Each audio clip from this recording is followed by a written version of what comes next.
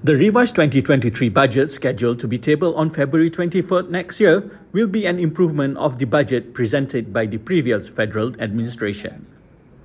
Deputy Finance Minister 1, Datuk Seri Ahmad Maslan, said the improvements to the budget will include pledges made in the election manifesto of the political parties making up the unity government.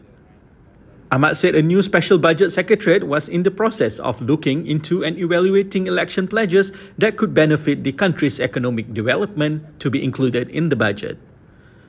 He told reporters after visiting Custom Department's office in Kemaman here today. Pengumuman kedua Perdana Menteri ialah beliau menyebut mana-mana perkara baik yang ada dalam bajet yang telah dibentangkan oleh Menteri Keuangan sebelum ini, beliau tiada halangan untuk meneruskan. Sebagai contoh, memang pun beliau telah teruskan satu dua perkara sebagai mana yang telah diumum, 450 juta, RM150 untuk anak-anak sekolah bermula 12 Januari yang diuruskan oleh Kementerian Pendidikan.